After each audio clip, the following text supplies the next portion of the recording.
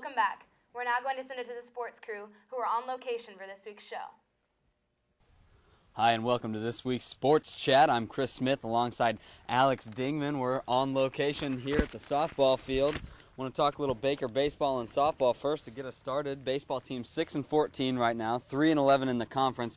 On a bit of a skid throughout the last week, but did manage to get one win against Benedictine in their recent series last weekend. Alex, tell me a little bit about the series. Yeah, they even scored 11 runs there in Atchison. At first they played 2 here in Baldwin City, and then they went 2 and played away at Benedictine. And they actually have now lost 11 out of their last 12 games. They went on a 10-game skid, then they lost the first game of the doubleheader in Atchison, won the second one, but they got their bats going a little bit, scoring those 11 runs. Westerhouse has been real consistent. Dusty Griffin's coming along now, and if they can just get those bats going, which really has been one of the biggest troubles with this team, and also get some of that pitching going as well. I know Joe Kaup, Nick Bird have struggled somewhat, but they're usually consistent players, but divisional play has just started, so if they can kind of turn this around a little bit, get hot, go on a little run, they definitely have the talent to do it. They just haven't quite got up to their expectations, and I think really the weather, once the sun starts coming up, starts warming up a little bit, I hope those bats start heating up as well. Yeah, certainly. Definitely not out of the playoff race.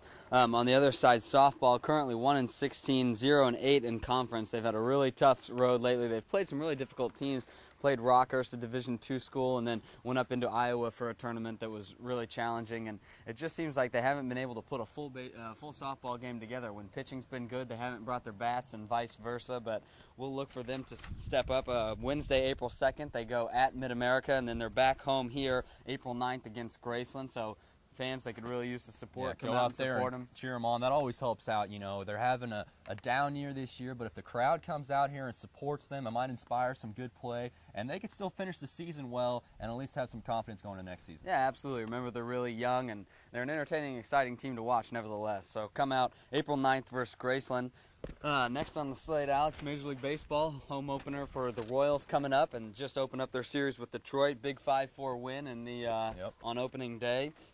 How'd you think the Royals looked? Well, you know, not too bad. Really, pitching-wise, pretty good start by Gil Mesh to get the season going. Last year, in his 12 losses, they only scored 11 runs for him, so the run support wasn't there. And this time they got their bats going as well to match his pretty good pitching in that game. And then an unlikely hero there late, Tony Pena, who really isn't known for having that great of a stick, but he showed it after having not such a good game, stepped up there in the 11th and got that winning hit. Right. And so that's just a huge way to start the season. Right now they're tied for first in the division. We love it. 1-0, undefeated. And then how about Alex Gordon? He had a huge day against Detroit on opening day, a 2-run home run to really get him going, bring him back into the game 3-2, and then, of course, the diving put out at third to end the game. So congratulations to Alex Gordon and the Royals. Yeah. Moving on, we'll talk a little March Madness. Sure. Alex, our picks have almost held up entirely. 3 out of 4 in the Final Four, which ain't bad. And Texas let us down a little bit, but they ran into quite a juggernaut in Memphis, who looks like the hottest team right now, probably playing the best basketball. Rose,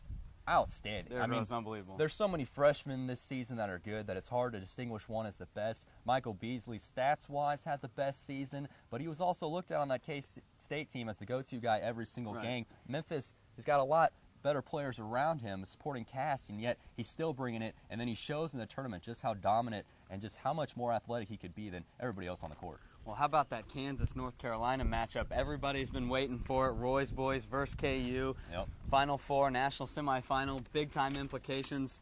I know you're a KU guy. Who do you got? Yeah, why play with Roy when we can play with ourselves, right, Smitty? And we'll see how it works out. It's going to be a tough matchup for KU, especially coming off that game against Davidson, who was just running through the tournament, doing such a great job on Stephon Curry's back, who was averaging only 30 points a game, and then he comes in, scores 25 against KU, doesn't take the last shot, which I don't understand how that can happen. He's bringing the ball up the court, but that's a different discussion. Obviously, as a KU fan, I was glad how it worked out. I about had a heart attack there at the end of the game, but they pulled it out, and so they're just going to have to completely wipe that game away from their memory, besides Sasha Khan, who was 6 for 6 with 13 points in that one. But the guard play wasn't there. I don't think Brandon Rush was assertive enough. Mario Chalmers was 3 for 4 from 3, but the rest of the team not doing so good from the perimeter, and so they're really going to have to change that against North Carolina, who's been scoring a lot of points in this tournament. And Tyler Hansborough, we all know what he can do. He scored 28 points in that last victory. He was the regional player, for that side of the bracket, and he's going to be a dominant force down low. However, we got some bigs that we can definitely rotate in there, and Arthur, Jackson, Kahn, and even Aldrich.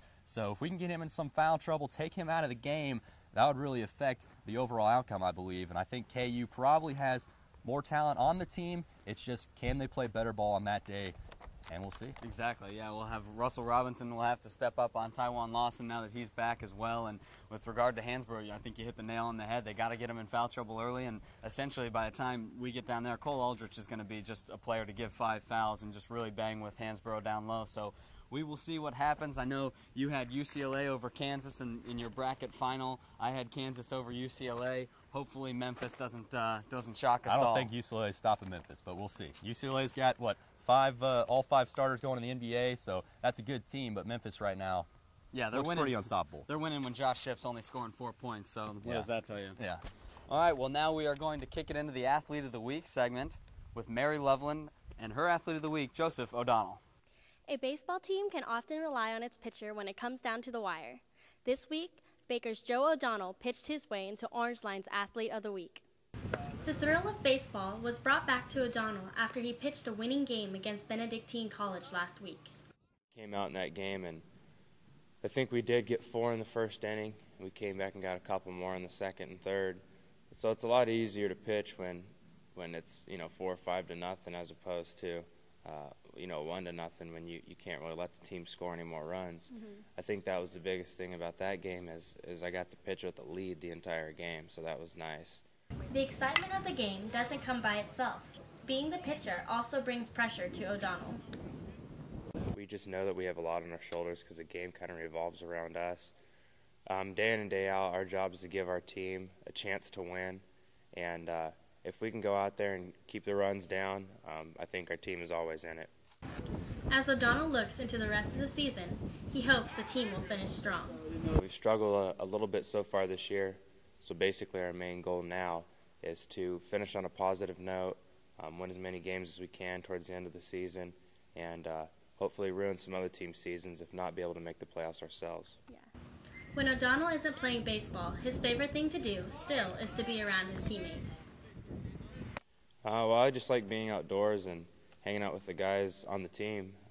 Came here and kind of got lucky. I found a lot of friends on this squad, so I just like hanging out with them, being outside, and messing around a little bit. With his goals set for the rest of the season, O'Donnell still has time to show more improvements. This has been Mary Loveland, KNBU TV. Thanks, Mary. Keep it up, Joe. This week in sports, I'm Chris Smith alongside Alex Dingman. We'll kick it back to the studio. Well, that's it for this week's edition of Orangeline. I'm Chris Campbell. And I'm Kelsey Epperson. We're going to leave you with a voice lab of Courtney West singing It's a Good Thing He Can't Read My Mind. Thanks for tuning in. I am not complaining, I just made